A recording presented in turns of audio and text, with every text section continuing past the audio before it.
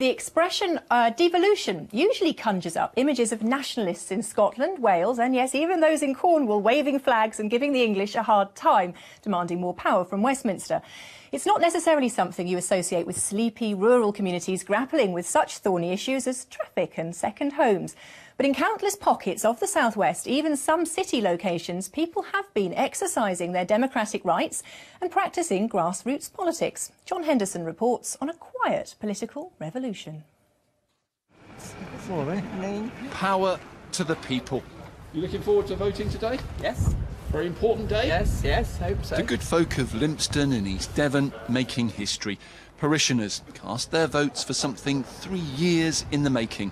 The neighbourhood plan. It brings democracy closer to the actual village, and we get our say rather than somebody else somewhere else.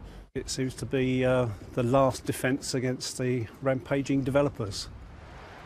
Lympstone's close to Exmouth, Devon's largest town that keeps growing. So while the general election might be weeks away, there isn't a political poster in sight. This vote isn't about the deficit, the NHS or the EU. Rather, it's about an issue many small communities are facing: how to cope with new development, in this case, 40 new homes. Has it been a rewarding process? Well, we hope it is. If the vote is yes tonight, it will be a very rewarding process because we feel we've achieved something that will set what we want to see happen in the village for the next 10 years. At the polling station, there were no candidates, no political parties to choose from. Just a simple statement. Do you want East Devon District Council to use the neighbourhood plan for Lympstone to help it decide planning applications in the neighbourhood area?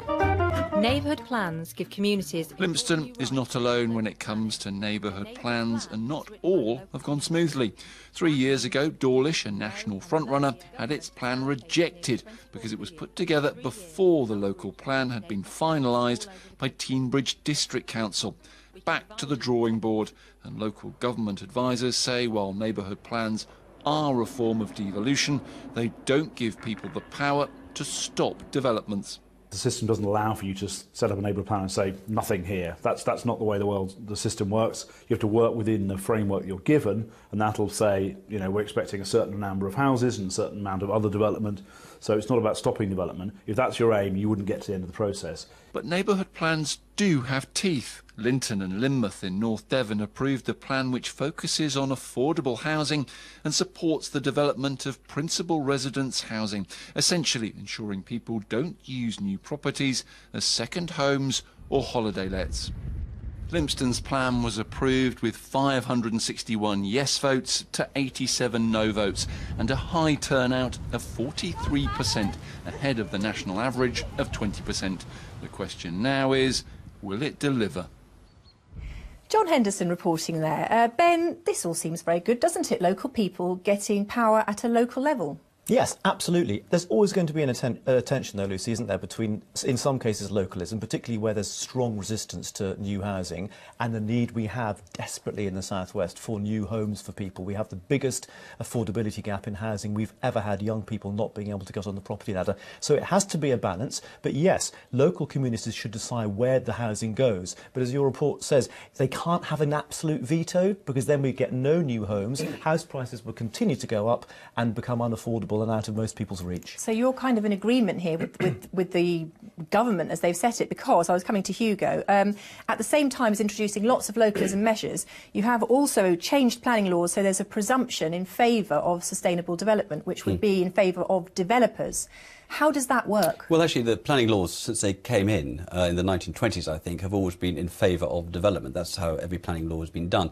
And Ben's right. We're building fewer houses now than any time since 1924. The average age for a first-time homeowner is now 34. People want homes to live in. They should be entitled to do that. So does that mean, say in this particular area, if a developer came along and offered to build 150 homes on the edge of the town, which didn't go along with the plan, obviously, that a planning authority at a higher level could actually overrule this local plan? What happens, the idea of the local plan, it has to reflect The neighbourhood plan has to reflect the local plan, but the local plan has to take into account the neighbourhood plan. So I've actually been urging all the other towns in East Devon. But what about the developer's plan? What about the developer comes along now and offers more housing? No, but if it's not in the neighbourhood plan or in the local plan, the developer is not going to have much luck. It wouldn't happen categorically. It shouldn't happen, no. Unless it goes to appeal, when it goes to planning inspector, but no. But the neighbourhood plan is a key part of the local plan, and they should act together, and that's local people having a say for the first time ever, really. Okay, the real difficulty we have in Exeter at the moment is East Devon doesn't have a local plan, and as a result it's a free-for-all for developers, because developers are free to build on the edge of my city